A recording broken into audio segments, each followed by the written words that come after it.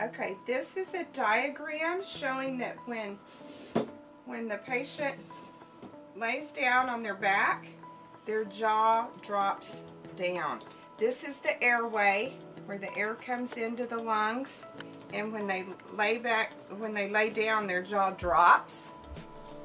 And this, when they have a sleep appliance, the sleep appliance fits between their teeth, and then when they lay down, the jaw prevents the jaw from dropping.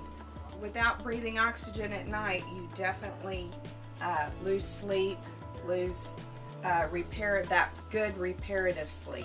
Now we're monitoring over 30 channels. Essentially what that means is we're looking at everything from, again, brainwaves. What stage of sleep are you in? Why are we doing that? Because we want to know what stage of sleep you're in. Are you in stage 1, 2, 3, or REM sleep?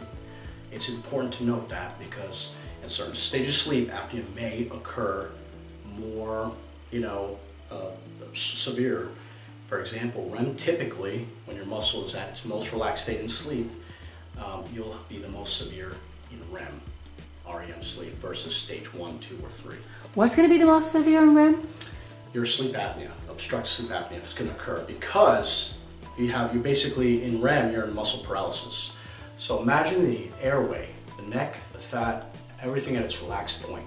Now it's more likely to collapse. So if you are positive for apnea, there's a good chance that's going to be even more severe in REM sleep. When we go into REM, that's when our body is so relaxed, it's like dead weight. That dead weight falling against the airway creates the greater episode of yes, you're more prone to having apnea events coming through in REM if you are already positive for having sleep apnea. So this is a ridiculous thing. REM is where you want to go. REM is where the problem is, if you have it. Absolutely, and that's why it's important to really treat that and treat it ASAP, because in REM, many things occur in the body, okay? Chemicals come into play, they break down sugars, things of that sort. Now, what happens when you have sleep apnea? Well, it leads to disruptive sleep, disruptive REM. And now you're losing the quality and you're maybe losing the quantity. But I didn't have bedwetting. I had just behavioral problems. I had lack of sleep, restless sleep. I never reached REM sleep. I never dreamt as a kid. I would sit straight up in my sleep and yell things in my sleep and go right back to sleep. I'm interested in getting the sleep issues solved, the ones I just mentioned to you. But then there are other symptoms like allergies and infections and bedwetting and attention deficit and concentration and anger management.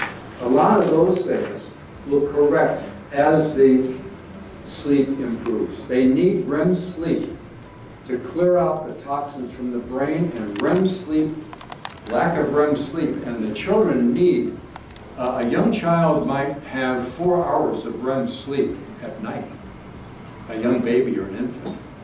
But you have to maintain almost 2.5 hours of that REM sleep for the rest of your life. But the delta sleep, the deep sleep, that you have tantrum, well, you have nightmares in, that's a sign that they have delta sleep mostly. Delta sleep is essential for giving off growth hormones. This is why sometimes these children might be shorter than the ones that have good sleep, REM sleep.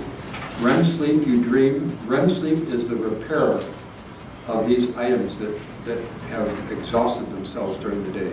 And it cleans out the toxins between the brain.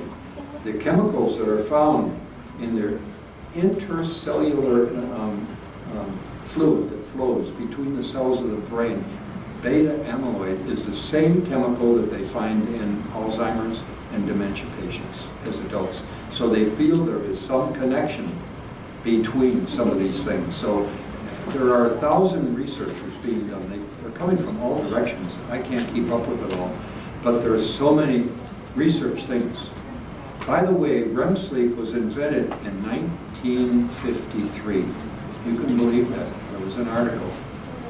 And in 1966, there was an interesting article where a psychiatrist took kids with ADHD and kids that did not have, and the ones that did not have had REM sleep, and the ones that have ADHD did not have REM sleep. So, you know, some of these research things have been very important over the years, and they've told us that the child must have REM sleep.